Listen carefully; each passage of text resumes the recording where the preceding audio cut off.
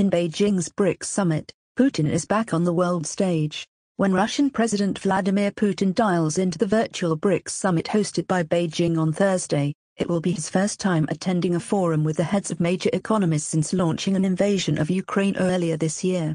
For Putin, this could offer a welcome picture. His face beamed on screen alongside other leaders whose countries make up this acronymous grouping. China's Xi Jinping, India's Narendra Modi, Brazil's Jair Bolsonaro, and South Africa's Cyril Ramaphosa a signal that Russia, though battered by sanctions and remonstrations for the invasion, is not alone.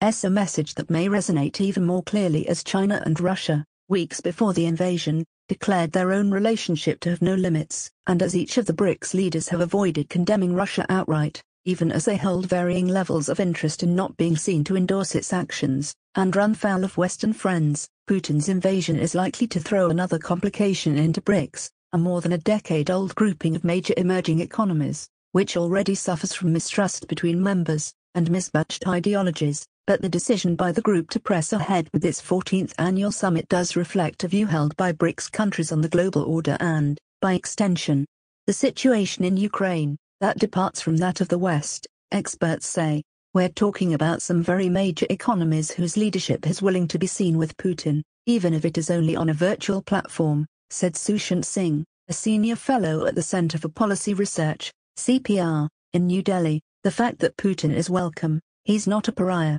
He's not being pushed out, and this is a normal engagement, which has taken place every year, and it's still taking place. That is a big plus for Putin, he said.